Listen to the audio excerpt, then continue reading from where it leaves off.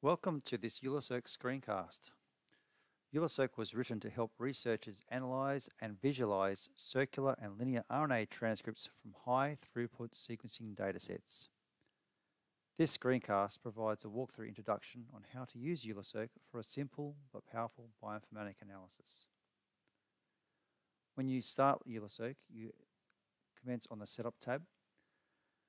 And here is we can load a transcriptional database under the organism heading. We're going to load a human HG38 genome. We're now going to navigate to the Projects tab to load a dataset. And there's a dataset that comes with this package called 2Zabo. These are two heart datasets. And when you press load, this associated metadata tab comes up and gives you a little bit of an insight.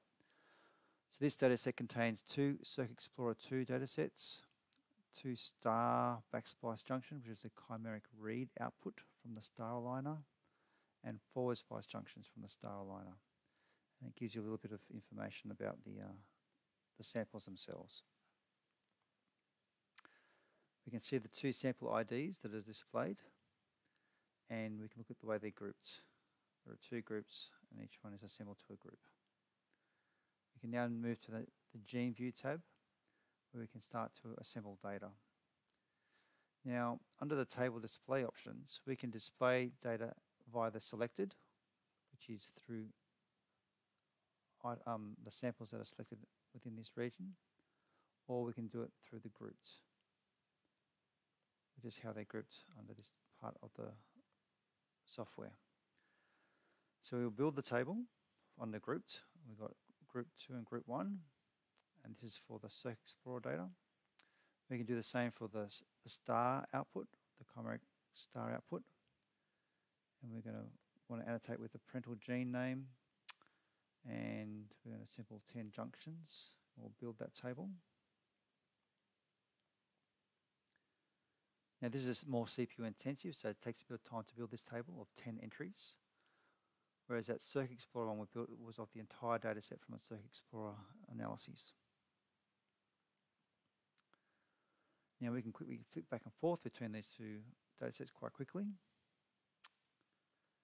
And in either of these views, we can select an item. So let's say we want to look at the HIP-K3. We can come and visualize it through the display gene transcripts. And we get an integrated visualization of backsplice junctions and forward splice junctions, which are overlaid with a G model. So here we can see a backsplice junction, which is exon 2, and there are some interesting observations from the forward splice junctions. So we have a forward splice junction here that supports the G model. We have a novel forward splice junction that suggests that there would be another exon that starts around here that matches with our circRNA.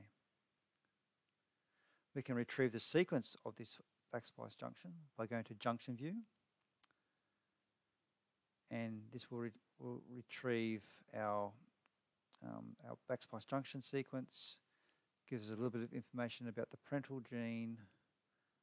We can look to see if there's any open reading frames, and for this particular one there's an open reading frame that's actually the length of the circle plus a little bit more. We can look for miRNA binding sites.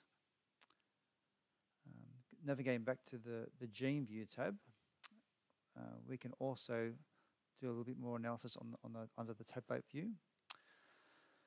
So if we go to plots, we can have a look at the number of unique circRNAs that are in each sample.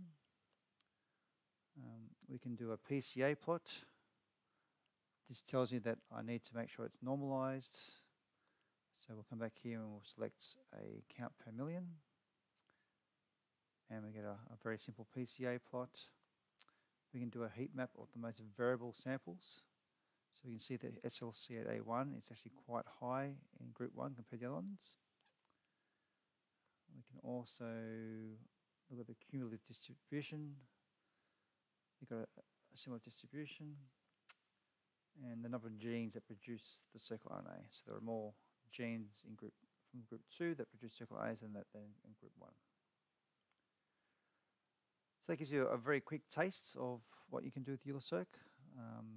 Keep an eye out for future features, and let me know if you have any questions. Thank you for watching.